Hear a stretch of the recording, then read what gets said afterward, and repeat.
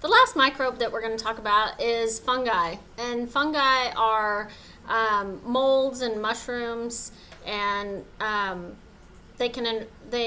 they are decomposers, so they're very important to the ecosystem because they break down decaying material.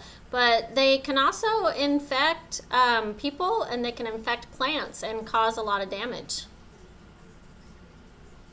So the kingdom fungi includes 5 different phylums. So the first one is the bread molds, and so you would see these on bread when it gets moldy. And then there are water molds. The sac fungi are the yeast, the morels, and the truffles.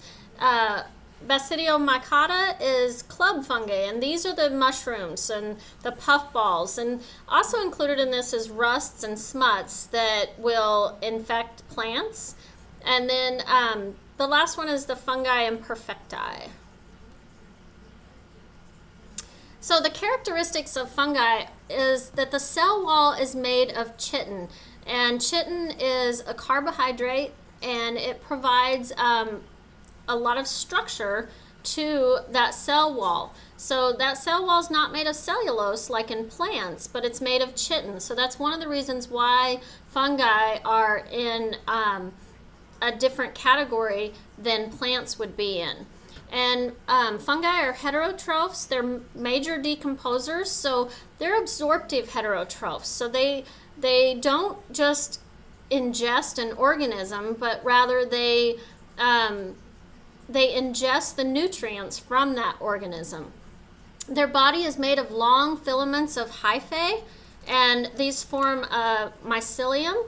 And so if you look here, these thread-like structures are the hyphae, and then all of them together form the mycelium.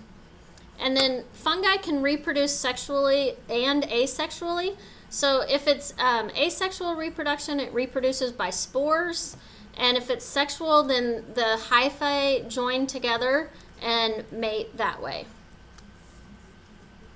The first one that I'm going to talk about is the bread mold, and the bread mold will produce vertical hyphae.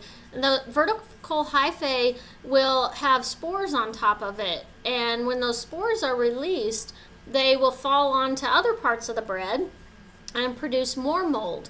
And then they also have horizontal hyphae, and those hyphae are what are in the layer of the bread, and they're what are actually absorbing the nutrients from the bread.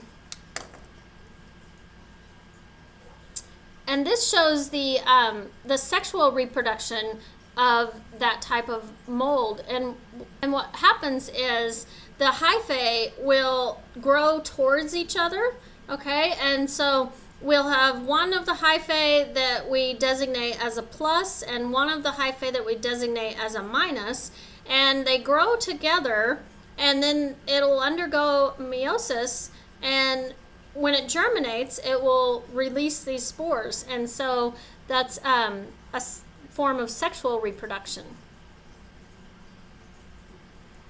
Yeast is a very important fungus. Yeast is used to make bread. It's used in brewing of beer and wine. And so yeast is an extremely important fungus to food production. And then we have the club fungi. And so these are the ones that produce the mushrooms or the toadstools that we're used to seeing. And there's a particular anatomy of these, and so what you'll see is that they have a stipe, that's the stalk of the mushroom, and they have a cap, so that's the very top of the mushroom, and then they have these gill structures. So they'll have this part right underneath the cap that kind of looks like gills. And this picture shows several different types of basidiomycete fungi. So we have bracket fungi, which grows up on the edges of trees. We'll have puffballs, regular mushrooms, and then a really interesting fungi called jelly fungi, which actually looks just like a blob of jelly. And some other basidiomycetes are rusts and smuts. So rusts and smuts generally will infect plants. So rust will infect wheat leaves and cause a lot of crop damage. You know, fungus breaks down organisms. It's a decomposer, and it's extremely important in our environment to break down this these different dead plant matter and dead animal matter. But when it starts to break things down before we're ready, like when it starts to break down our crops or our gardens, we're not too happy with it. And then there's water molds, and these are better known as mildew. And so these are kind of protist-like because they have characteristics in common with plants. They have a cell wall, but these are molds.